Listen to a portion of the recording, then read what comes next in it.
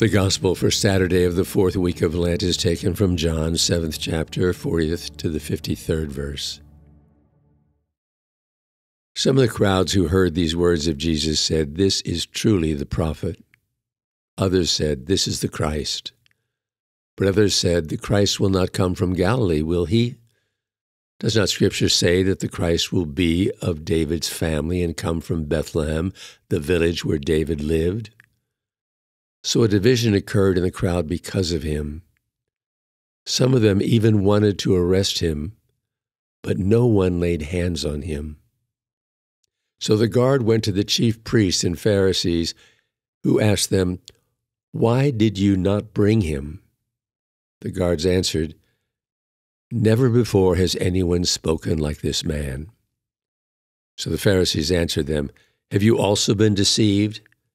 Have any of the authorities or the Pharisees believed in him? But this crowd, which does not know the law, is accursed." Nicodemus, one of their members, who had come to him earlier and said to them, "Does our law condemn a man before it first hears him, finds out what he is doing?" They answered and said to him, "You are not from Galilee, also are you? Look and see that no prophet arises from Galilee." And each went to his own house.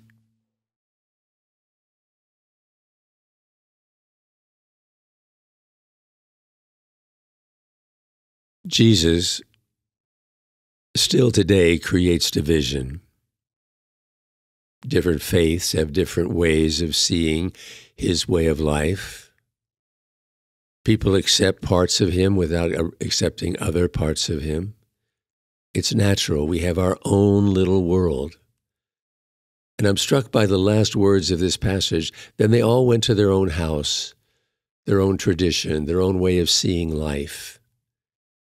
And house is also a beautiful image of the church.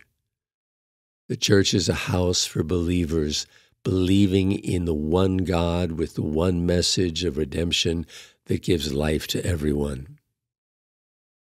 Let us work to create one house, one church, one belief in one great gift, God's presence within us.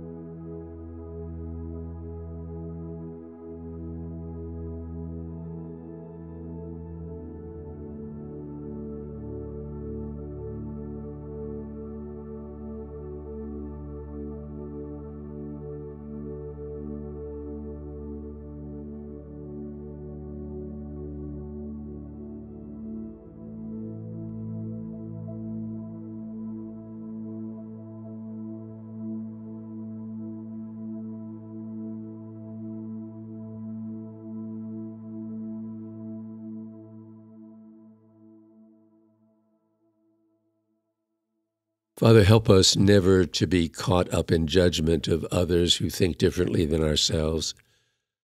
But let us simply seek your truth with the most open heart we can have, meaning that we long to be shown things that we don't yet know. It's clinging to the past that gets us in trouble. Give us the freedom to become something new. And we ask this in Jesus' name. Amen.